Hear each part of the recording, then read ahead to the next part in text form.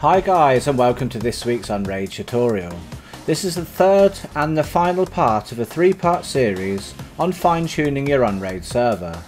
If you haven't seen the first two parts, then I highly suggest watching them first.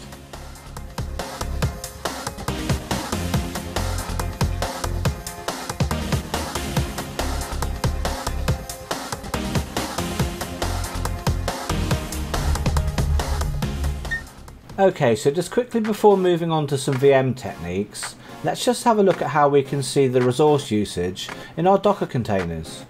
And for this we're going to install something called cAdvisor. So in Community Applications, do a search for cAdvisor and install both cAdvisor and CA Resource Monitor. For cAdvisor you just leave the template with all default settings and install.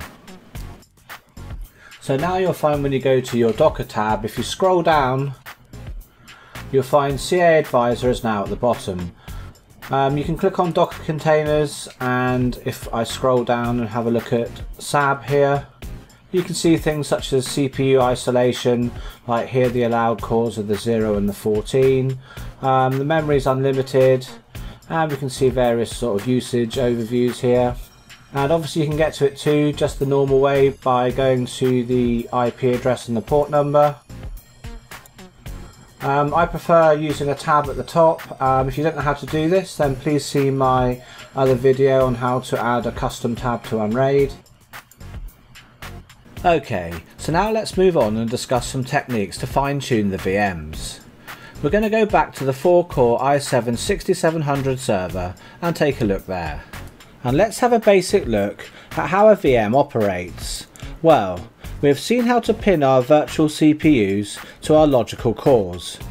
But is that all what the VM uses? Just those pin cores? Well, no. There are overheads too.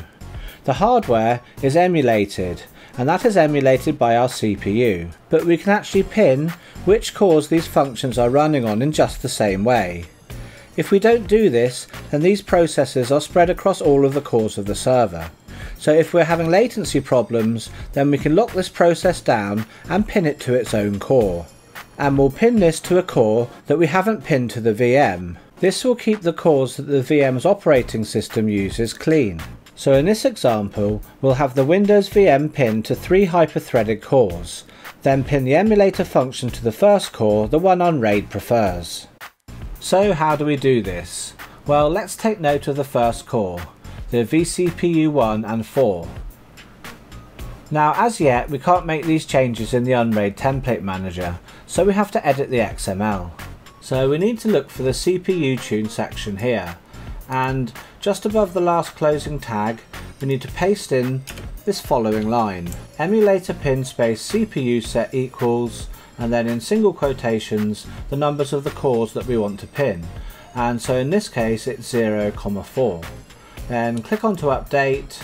Just like any custom edit, if we have to go back into the template manager and make another change, then our custom edit goes away, so we'd have to go back in and put it back in again. So pinning the emulator functions away from the CPUs that are pinned to the VM can in some cases decrease the latency. Now these functions don't use a lot of resources, so will not put much stress on a core.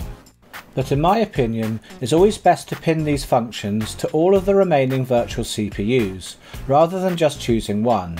That way, unRAID can manage the load over the existing cores. Now normally doing this will improve latency, but remember, if you pin this function to another core which is really being pegged out by something, then it could have a negative effect. So you just have to test and try out these things to find out which works best for you. Now another advanced tip that we can use is isolating CPUs from the host. Normally, unRAID is free to access all of the cores on the server, so it can manage the load of what's running there as it thinks fit. But we can choose to isolate logical CPUs from the host. So here we could isolate 2 hyper-threaded cores. So unRAID now can't touch these cores unless we pin things manually back onto them. So unRAID now has to manage all of what's running in the cores that it's allowed to. So these isolated cores are now clean, because nothing will be running on them. So now we can pin a VM to these cores and we know it's definitely the only thing going to be using them. So how do we do this then? Well, let's look at the CPUs that we want to isolate, and here it is 2, 6, 3 and 7. So we have to make a change in our syslinux configuration file, and we're going to see a line looking like this there. And then between the append and the init.rd, we need to add the following line. isol CPUs equals 2, 6, 3 and 7. Another way we could write these numbers is in ranges. We could have 2-3, 6-7. Okay, so let's do this for real on unRAID. So on the main page, just click onto Flash and scroll down and you'll see the syslinux configuration. And we've got like a few things saying label here. The one we need to look at is the one where it says menu default, because this is the default one that the syslinux will load. And there's the line I was talking about, the append init rd. So in between there, we just need to put that line. isol CPUs equals 2, 6, 3, 7, and then just click on to apply. Now don't worry if you come here and you see there's already something in between the append and the init rd. All we have to do in that case is just put it after that, before the init rd. So here it would just go like this. So the isol CPUs equals 2, 6, 3, 7 just goes afterwards. We can have as many things in here as we like. Okay, so once we've added that in, we need to reboot the server for it to take effect. Right, and just before we leave here, I'm just going to give you one other little tip. You can see here the labels. Underneath the top one it says menu default. So this is the default configuration that unRAID will load. The other ones underneath here, like the GUI mode, these are the ones that you have to select yourself before the timeout. Now we can add an extra one to it. So what we want to do is we just copy the top one here and we're going to paste it underneath, making an extra label. But obviously we're going to have to take out where it says menu default, because we can't have two default menus. And obviously we're going to call it something else. So this one I'm going to call unRAID OS isolated CPUs. And now I'm going to put in here, in between the append and the init rd, the line of code to isolate the CPUs. And so now if I click on apply and done, now when I reboot I'll get the option to start the server with isolated CPUs or to start it normally. Now one thing people have problems with is not knowing whether the CPUs have actually been isolated. Now did we put the code in the syslinux properly, or did we make a typo? Well, there's an easy way to check. We just need to open a terminal window and make an SSH connection to the server. Okay, so once we have an SSH connection, so all we have to do is put in this command, cat space / sys / devices / system / CPU / isolated. And there you can see my isolated cores, the range 2 to 3, 6 to 7. So obviously if you didn't see anything here, then you've done something wrong and you need to go back and check. Okay, so that's how we isolate CPUs. So you might not know that we can also assign back Docker containers to these isolated CPUs as well. It's not just VMs that we can do this with. So on a high core server, you could for example isolate 8 CPUs, giving 4 of them to a gaming VM and 4 of them to Plex, and then leave the rest for the host.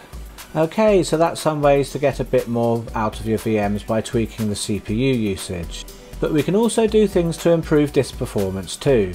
So now we're going to go back to the tips and tweaks plugin from the first part of the video. Okay, so here we can change the disk cache settings. We have disk cache settings to improve performance to VDisks by caching writes then flushing them to the real hard drive at certain intervals. However, this can cause issues sometimes with gaming VMs and VMs streaming media. Now make sure you read this guide here before you go adjusting any of these settings. But the recommended settings for the mentioned type of VMs is changing this value here to 2 and this value here to 3. So if you don't want to change the cache settings this way, you can actually disable caching in the XML for each VM as well. I personally like to avoid using the cache altogether myself on gaming VMs. and you can do that actually in the XML of the VM itself. So just click on to Edit XML and scroll down till you see your vdisk, and here's mine here, and this line here we need to change the cache from write back to none. I think for servers that store their vdisk on an SSD and we're going to be using VMs that have high I/O, then it makes sense to avoid the cache completely. Right guys, and so for the final part of this video, I'm going to be calling this Strange Tweaks. And I'm going to be calling it this because probably no one will really ever use it. And people will think, why would you want to do that? But anyway, I think it's interesting, so I thought I'd share it with you. Okay, so the first one. Well, we all know we can disable hyperthreading from the motherboard, but you know you can also do it from command line as well. I've made a script which will turn hyperthreading on and off from Squid's user script plugin, and the script is in the description. So let's go to user scripts and scroll down and add a new script, and we'll call this disable hyperthreading, and the second one we'll call it enable hyperthreading. Okay, so now we'll go up to the top, start on the disable one first, and we'll edit the script, scroll down to the bottom, and we'll just paste in the script, and click save changes. Okay, and now we'll work on the script to re-enable it, and save the changes, and we'll run the disable hyperthreading script, and click done. And now you can see all of my cores don't have any hyperthreads. Okay, so to turn it back on, just run this script, and now we've got our hyperthreads back. And we can actually turn on and off hyperthreading on individual cores as well. So all we need to do is make an SSH connection to the server and then run this command. And here where it says CPU $&X, we just need to change that for the number of the CPU we want to disable. So for this one here, for my 6th core, which is 6/20, on the core pick the higher numbered hyperthread, then it will keep the cores listed in the same order in the GUI here. So I'm going to pick CPU 20 and just press enter, and we saw something happened here. So then if we just refresh this page, then you can see now in the cores we've got one core that has no hyperthreads. And to turn it back on, just run the same command, but this time we want to echo a 1, and now just refresh the page, and now our hyperthreads turn back on. And now to see how this works, what we need to do, we'll just change directory to this directory here, the SYS devices system CPU, and let's have a look at what's in this directory. And here you can see there's all my CPUs, the same numbers as what's down here. So let's change into CPU 20's directory and have a look. And here you can see there's a file called online. So if we look inside that, it brings back a 1. And so basically this file here, whether it's a 1 or a 0, is whether this CPU is online or not. Okay, so that's how we can disable hyperthreading on cores from the host rather than the motherboard. There really isn't any point in doing this, well, unless you've got some really weird obscure type of workload that runs better on non-hyperthreaded cores. Okay, so for the last thing we're going to look at, it's a little bit more useful. It isn't recommended for gaming VMs, but this can be useful when running other VMs. Let's see how we can have a VM that isn't pinned to any cores and let the server manage this the same way it would like a Docker container. So if we look at the template here, we can see I've got 8 virtual CPUs pinned, and there's no way that I can turn all of these actually off. I always have to have them pinned. But if we go back to the XML, we can actually remove the CPU tune part here, and now our CPU pinning is down to how many we have here. So I have it down as 8, but also we need to scroll down here and look at the topology, and the topology has to match the amount of virtual CPUs. So here it's 1 socket, which is like 1 CPU, and 4 cores with 2 threads. So now if I click on update and I run this VM, and we just look at the dashboard and see the CPUs, we can see that unRAID is just managing them and spreading them across the load of all my CPUs, as it sees fit. Now obviously it's not a good idea to do this for a gaming VM, but there are sort of certain use cases where this can be a better situation than having CPUs pinned to various cores. Now one such use case could be is you have a server like this with 2 CPUs, or even a server with an 8-core CPU. Now you've isolated 4 cores from the host and pinned them back to your gaming VM. Now the other 4 cores you don't want to pin things to. You just want unRAID to manage any containers there, along with, for example, a Ubuntu server VM, and now unRAID can load balance all those processes itself over the non-isolated cores. Right, and the last tip is for you guys who have dual CPU servers. Now when pinning your cores, unless you have a really good reason why you need more cores than just one of your CPUs can provide, only pin cores from the same CPU.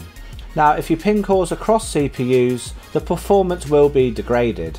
So always make sure you pin your virtual CPUs from the same socket. Right, so that's the end of this server tuning series of videos. Now remember that the ideas presented in this video are tools for you to use when tuning processors in your server. Like I said before, you have to try things out, but always keeping in mind other things going on the server. Now there'll be a lot of trial and error, but anyway, for me, that's half the fun. I hope you got some useful tips from this. If you like the video, please hit the like button, it really helps. And if you're not a subscriber, well, please subscribe to the channel. If you really like my work, then any donations are really appreciated, which you can do from the links at the top of the page. Anyway guys, whatever you're up to for the rest of the day, I hope it's good, and I'll catch you all next time.